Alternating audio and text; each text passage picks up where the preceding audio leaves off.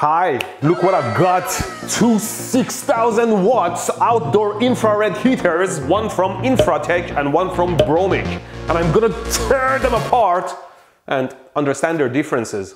Well, see, Infratech saw my previous videos where I installed one of their heaters and decided to sponsor this video and have me compare the two brands. So I assume they think I'm very knowledgeable around heaters, which means they haven't seen my video making a seat warmer. Where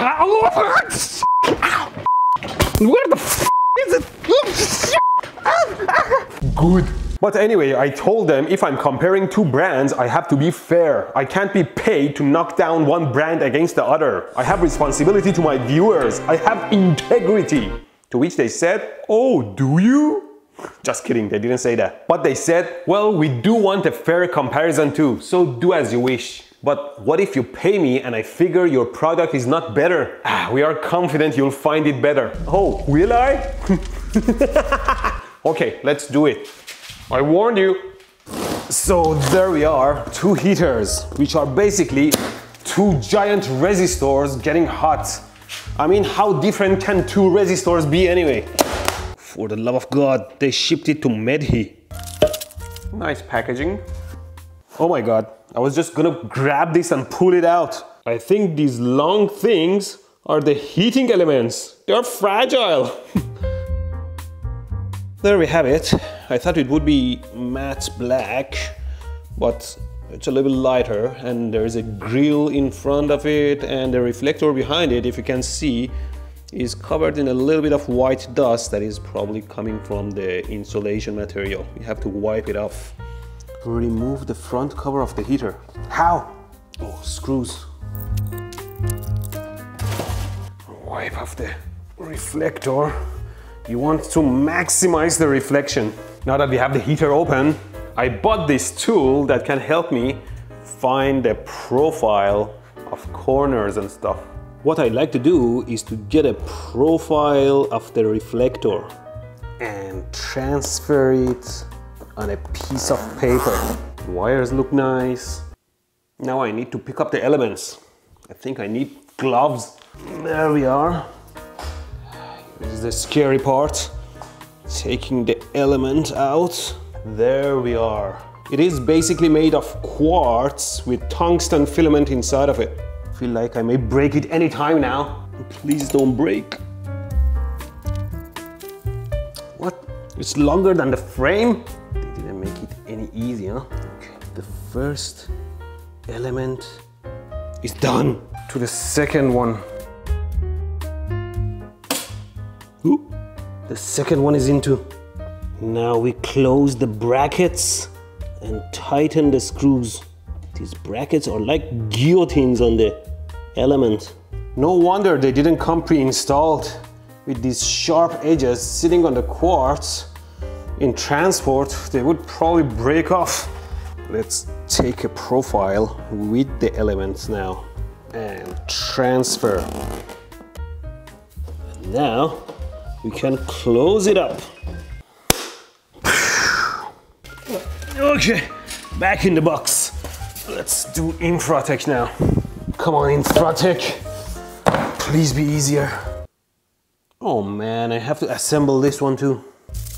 On the plus side, I get to profile the reflector. I say it's almost identical curvature compared to Bromic. Well, let's hope it's easier to assemble. Remove these. This is very similar installation process compared to Bromic. Although I should say I like the quality of this bracket much better. There you go.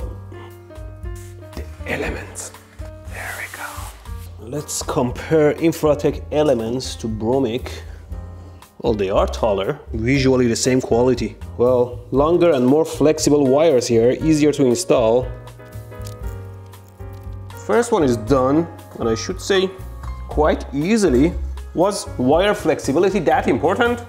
In Bromic, I was pushing the elements in their locations much harder because of the non-flexible wires, which gave me more anxiety. I thought I might break the elements.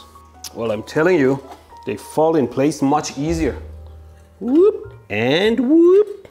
Now we profile this one. Come on, man. The two heaters are exactly the same. They do also have a guard they call motif that easily drops in. You just have to bend it a little bit. Done. I guess they are some good-looking giant resistors. Right off the bat, of course, we need these guards to prevent accidentally touching the hot elements. But Bromic's grids are covering a much larger surface area. Maybe they thought it was safer or doesn't make a difference. I guess we have to test. Frankly though, I think Bromic has a much more uneven paint job compared to Infratech.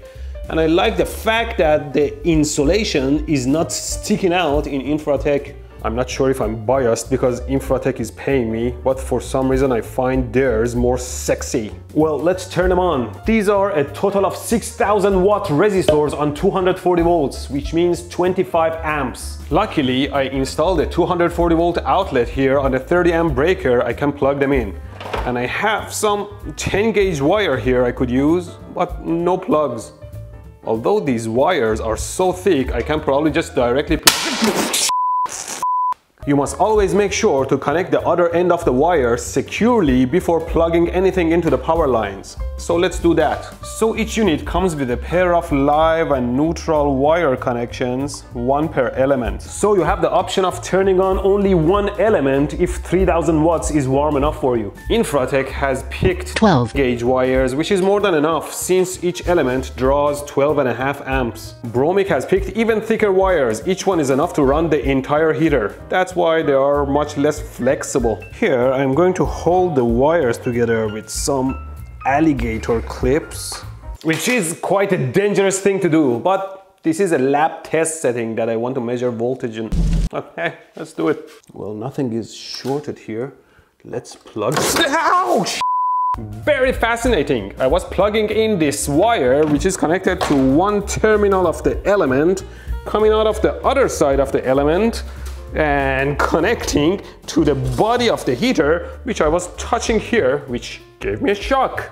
If there is a way, electricity will find it. So avoid stupid setups, for God's sake.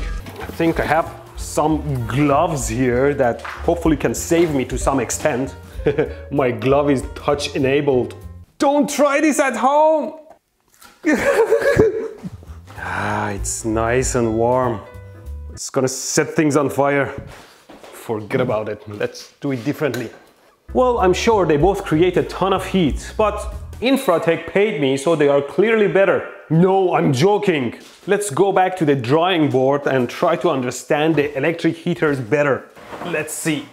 Inside the closed room, the heating is done by heating the air that circulates inside the room, creating a warm, comfy ambience. But outdoor in an open space, this is absolutely useless because hot air goes up and escapes and cold air replaces it. You would have a constant cold wind. So the ideal outdoor heater must not heat air at all and instead must focus on radiating heat as infrared, which can heat up any surface it shines on, like your skin and clothes. So any energy is spent heating up the body of the heater and the air around it is a waste and inefficiency. The goal is to maximize the infrared radiation.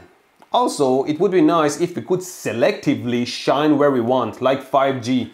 Future tech. The radiation from the heating element goes in all directions. Heater has these parabolic reflectors to reflect the radiation back down where you want to heat. No reflector is perfect though, it absorbs some of the energy and wastes it. They also put guards in front of elements to avoid touching the hot elements, which also absorb and waste energy, especially since both brands painted them black. Actually, couldn't they at least make the side facing the elements reflective? There are two important factors I can think of, beside the beauty factor. How warm a heater makes you and how far away you can sit and still feel warm. Because the further you are from the heater, the colder you feel. Good news is Bromic has provided their own comparison sheet to heater salespeople, comparing the two brands, summarizing the important factors. Bromic compares. There is no comparison. Bromic heat coverage area is 160 square feet. Infratech is only 110 square feet. Lifetime warranty. 2-year warranty. Designed for style and performance, aesthetically unappealing. Available in black and white finish, silver standard color. Certified for a bunch of standards, not CSA certified. Wow, Bromic is better. Or is it? Well, I did some of my own research. I should say the document is referring to Infratech WD series and my heater is CD series, which is lower profile. Other than that, both have identical reflectors and elements, so exact same performance. In Bromic's manual, it says the heater covers 144 square feet. And Infratech says 11 by 11 that multiplies to 121, not 110. Lifetime warranty has an asterisk, which is 7 years from the date of purchase. And their website says 7 years for element only. Everything else is only 1 year. Infratech says 3 years on everything. And for the looks, well, I liked Infratech better, but since I might be biased, I also showed it to my wife and daughter without telling them which is which, and they both picked Infratech. So, silver standard color only? Well, I have the black one, and also apparently Infratech provides their heaters in virtually any color you want and also different motif designs. Sealing recessed kits, not CSA certified? Well, CSA is a globally recognized Canadian standard, which is good to have, but all Infratech products have a bunch of UL certifications, which are globally recognized American standards. So this comparison is rubbish. Come on, man, I know companies need to compete, but customers won't benefit from misinformation. What happened to fair competition? Actually, let's contact Bromic and ask some questions about their heating area. Hello, and thank you for calling Bromic Heating for heat design layout assistance. Bromic Heating, this is Eric. How can I help you today? Hi, I have some questions for you. Looking at your tungsten model, and I was comparing it to your competitor Infratech, and one of the guys I talked to fortunately provided me with this document that compares the two products. So I don't know if you can pull the document up on your side. I know which one you're referring to. The document says the tungsten model covers 160 square feet compared to the Infratech that does 110. So we have a patented parabolic reflector in the back of the unit. That's that little glass reflector that you see. It kind of looks like a mirror. Because nobody else can make our style of reflector, we have the best reflector on the market. It's able to reflect more infrared waves into the space than other units. You have a grid in front of the heater. Doesn't that block the infrared energy? It does not. It actually it allows it to spread the infrared waves, the heat out properly. So you're saying that your grid does not block any radiation? Infrared heat? No, it doesn't. Now, how does it do that? You'd have to talk to engineering on that. And I could give you our service team's email as well for those other questions. Thank you very much. Yeah, no worries. Well, he was a nice guy. So they mentioned two important factors. Their reflector reflects more efficiently, which is plausible, and their guard grill distributes heat more evenly and otherwise has minimal effect, which I really doubt. I'll email their technical support too, but for now, let's test. You know what? I'm gonna hang my heaters from my old heater here and test them. Take off the cover first. There you go. Now I can disconnect the power wires. Whoop. Whoop. Ladies and gentlemen, 2 chains.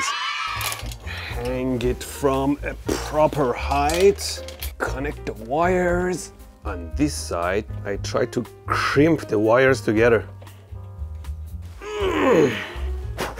This is of course exposed and wrong and pretty dangerous, but test lab scenario, I want to be able to measure the voltage between them. It is 5 foot to the ground, so if this heater can cover an area of 12 feet by 12 feet installed at 8 feet high, at 5 feet high it should be able to cover an area of 7.5 by 7.5 feet. Now we remove all the furniture.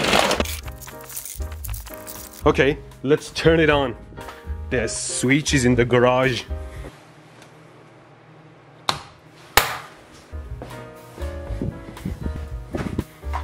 There we are. I think it's warming up. Did something happen here? It's working. Maybe a loose strand or something. Look at the lensing effect happening by the hot air coming out of the heater. And of course, all the hot air coming out of these kind of heaters is what I call inefficiency, because they just go up and away. Let's turn it off now. Now in an 8 feet by 8 feet area, I'm going to mark the ground with masking tape every foot. and I'll measure the temperature at these spots to get the heating pattern of the heater. This area is shaded and almost covered on 3 sides, and there is no wind today, so should be a good day for measurement. I measure the temperature of the 4 corners of my area, side of the house for reference in case the weather changes. We turn it on. I'll let it run for a fixed amount of time until the temperatures settle, and then I'll measure the temperature difference before and after. Half an hour passed, everything seems to have settled. Now I'll quickly scan all the spots. 229 volts at the heater and around 23.7 amps going in. And now we disassemble our Bromic and install the Infratech. Good, it's all set, 5 feet from the ground. We measure the 4 corners again. Side of the house, turn it on and wait for half an hour. Okay, let's go. Running at about 231 volts and 22.6 amps. Nice and warm. Head is burning. So after crunching all the numbers, here's what we have. Charts of temperature rise in an 8 by 8 foot area under the heater installed 5 foot high. Infratech, Bromic. Infratech, Bromic. You see the difference? Bromic is a couple of degrees warmer around the center, but Infratech is warmer around the outer skirts. Here I subtracted Bromic data from Infratech. The outer skirt is positive as Infratech is warmer there, and the middle is negative as Bromic is warmer. And here is the cross-section of charts along the center, width and length of heaters. Let's see if we can explain this. Let's do some measurements. So per my calculations, Infratech guard or motif blocks 25% of area in front of the element, and Bromic's grid blocks 32%, 7% more than Infratech. Both block a lot though, which I don't like. Infratech's element is around 12.5% longer than Bromic's. With the same total power coming out, this means Infratech is sending around 12.5% less power per length of element. This could actually give the advantage to Infratech's element lifespan. The length difference would have an impact in close proximity to the elements. Further away, where heater dimensions become less significant, the temperature difference is less. Bromic consumes around 5400 watts, while Infratech is around 5200 watts, because due to component variations, Infratech by luck has a little bit higher resistance, so it would output around 3.7% less power. The heater power drops a bit because it won't get the full 240 volts, because some of the voltage drops across the house wiring resistances. Knowing these, let's start from the same level and apply differences. Infratech element is longer, so width-wise at close proximity in the middle it will be colder, and around the same further out. Lengthwise the peak is also lower, but due to the longer element, the energy extends out and reaches further. Infratech higher element resistance outputs 3.7% less power, so the profile goes down a bit. But Bromic element area is blocked 7% more, so Bromic profile goes down a bit more. And this is what we observe from the test too. So if you ask me, I don't see any magic in Bromic's patented reflector and grid. And I tested at 5 feet. If I test it at their proper height of 8 to 10 feet, I believe their profiles would look much more similar. And with the same element resistance, Infratech would be warmer because its guard blocks less area. Bromic's technical support answered me too. Here's the response. Let me make it short. Infratech area was measured using unknown test method. We will do back-to-back testing later. So there was no point comparing them in that document since the test method was unknown. During product development, any effects of the grid were determined to be negligible. Well, that's a bold statement considering the grill covers 32% of radiations. So I put it back on without the grill and I'll test again. Here you go, Bromic with grid and without grid. Without grid, the temperatures are higher, anywhere from 19 to 28% over the area. That's not negligible. And they also acknowledge the discrepancy between that document and their manual. Well, there you have my analysis. Bromic is not a bad product at all. It heats well and the customer service is very nice and responsive. the reflector and grid doesn't seem to do magic as they like to think, and somebody decided to put that document out, and that wasn't cool. I would personally go with Infratech because I liked its look and quality more, and based on my tests it outputs more power because the motif guard blocks less. Especially, well, motifs look good, but I bet if you go with their traditional guards, they should block much less radiation. And they paid me to... Well, I have already picked my original heater a while back without any bias. And I guess now I'm left with 2 heaters that I don't need. So if you are in Vancouver area, I'll leave my address in the description and you can just come and pick them up. And I have 2 more brand new 6000 watt Infratech heaters thanks to Infratech to give away to my viewers and patrons at patreon.com. If you were looking for outdoor heaters, you can sign up from my link in the description and I'll draw 2 winners in a week time. And thank you for watching.